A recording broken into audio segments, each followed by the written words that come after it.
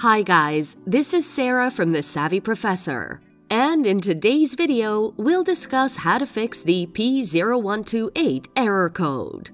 The P0128 error code indicates the engine coolant temperature is below the thermostat regulating temperature, meaning that the engine isn't reaching operating temperature in a reasonable amount of time.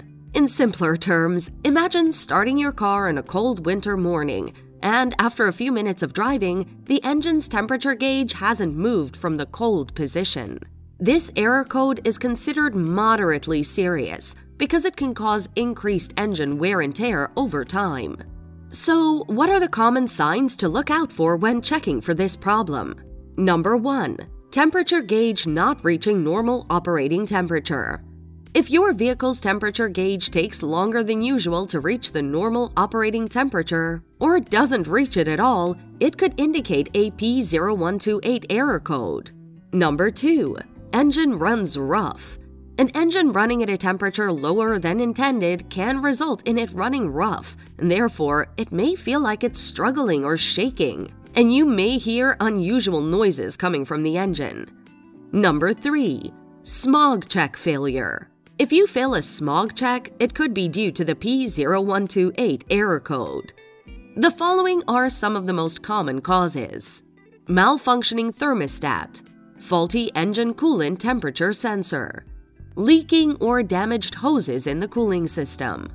Finally, let's look at the best solutions you can apply to fix this error code. Number 1. Replace the thermostat. Locate the thermostat housing and remove the old thermostat. Install the new thermostat and reattach the housing.